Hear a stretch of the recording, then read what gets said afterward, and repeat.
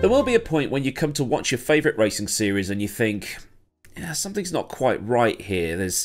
Where's the magic? Where's the spark? And I'm not talking in a, it's not 1997 anymore and I don't like it, rose-tinted goggles look back at your favourite sport. I'm talking like you're watching it now, you watch every year and you think, yeah, I'm just not feeling it this year. Something's not right.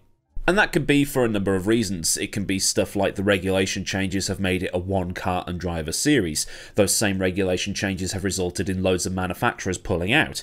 It could also mean that nobody else can join the sport because it's too damn expensive, or that the commercial rights holders are trying to make things an exclusive club. It could be any of those things. And some of you are probably nodding your heads right now and going, yep, Andretti, in response to that last example, and I don't blame you. There's probably a ton of other real-world applications you can think of to every single one of those examples. One driver and team? That's Formula 1. Manufacturers not being interested? IndyCar and V8 supercars. And the World Rally Championship, come to think of it. It seems at the minute at least that only the World Endurance Championship and IMSA are in a boom period. Everybody else is regressing or about to begin a downward spiral. And one of the series in that will they won't they bracket of going into a downward spiral is the British Touring Car Championship.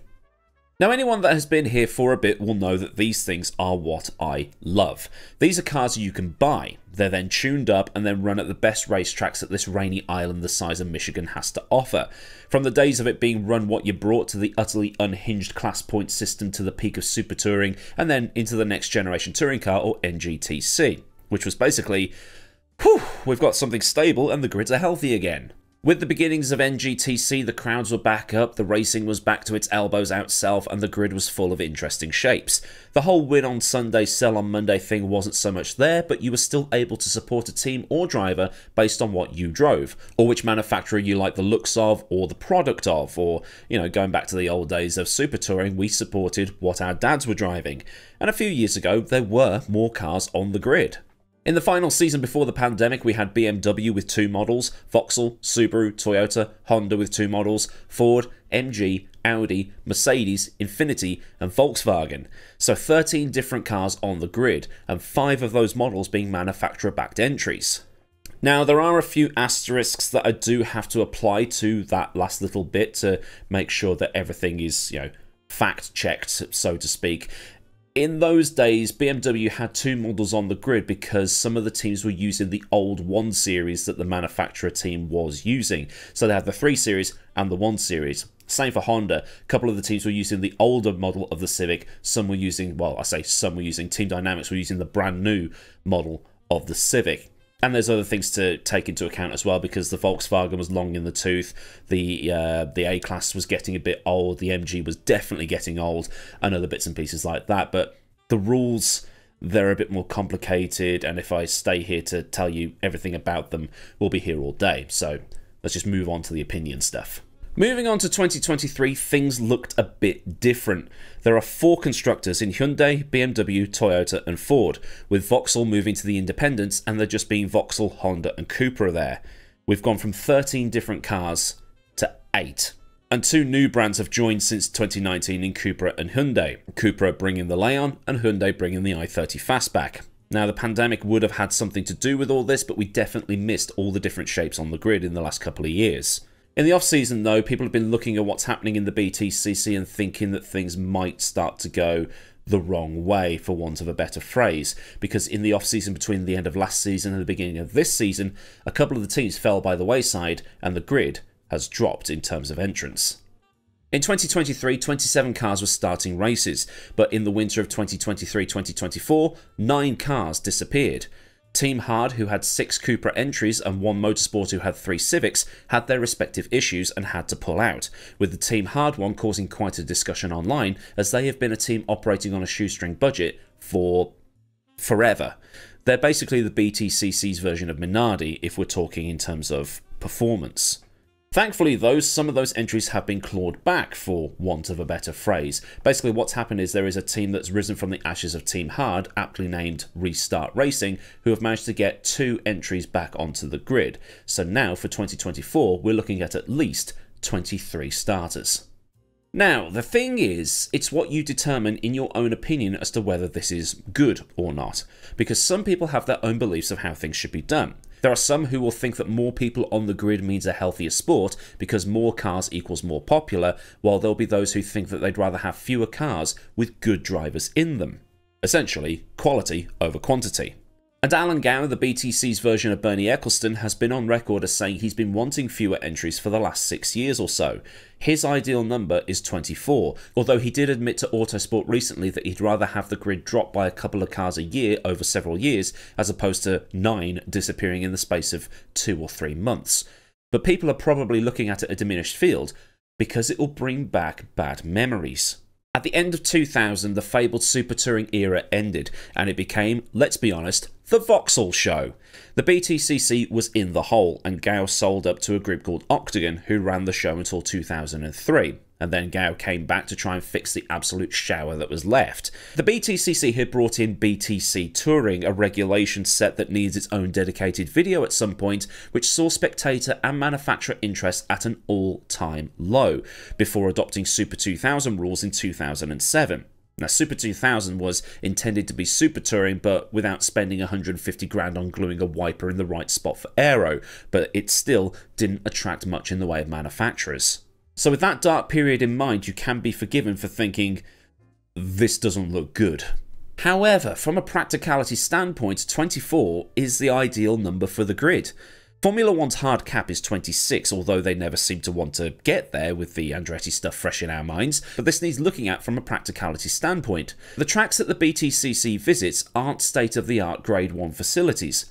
Okay, Silverstone is, but they use the old pit lane and the national circuit, rather than the pits on the Hamilton Straight that's used in Formula 1. Not only have the BTCC cars got to fit in there, but there's also the Formula 4s, the Porsche Cup cars, the Minis, and all the other support acts and their crews. It's going to get pretty cramped in there. And at Knockhill especially, that's just going to be mental. But one thing that people might think is just bring in pre-qualifying for Knockhill or the season as a whole. The 2015 Formula 3 Championship had over 30 cars running on proper tracks, and it was an utter carnage fest.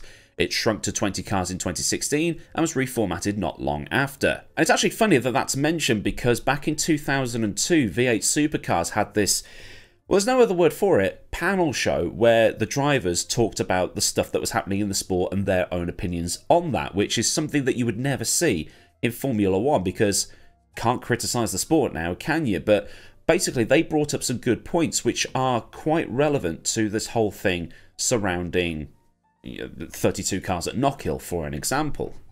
In that particular episode, they were discussing pre-qualifying and how the likes of some drivers, including former BTCC driver Paul Radicic, were having to pre-qualify, and they discussed maybe having a system in place similar to how Formula 1 had at one point, where it was the worst performing drivers over a 3 or 6 month period, and then they flip and flop depending on who's done well and who hasn't, because there will come a point where it's obvious who is going to make it into the top 24, 26 or whatever, and who isn't.